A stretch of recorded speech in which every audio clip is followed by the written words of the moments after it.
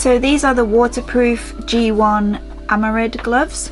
So they are 5mm and they have a Kevlar reinforced palm. So you've got 5mm throughout the glove, and then on the inside, so on the palm of your hand, you've got a Kevlar reinforced fibre. This helps to protect your hands. It gives you a lot of protection. It also gives you a good non-slip surface, so if you start to lose the dexterity of your fingers, you're not going to drop things easily. Because they're 5mm, they're made for use in colder water, so you want to be using them in the UK with wetsuit or a dry suit. To help you get them on, there's a zip here which you can open up.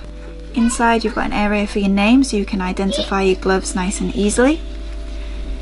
You're gonna put your hand into the glove and you want to make sure that it's a nice tight fit because it's for cold water. And then when you zip this bit up, it needs to be tight fitting around the wrist. It wants to fit over the top of your wetsuit or your dry suit to avoid any water flushing into the glove.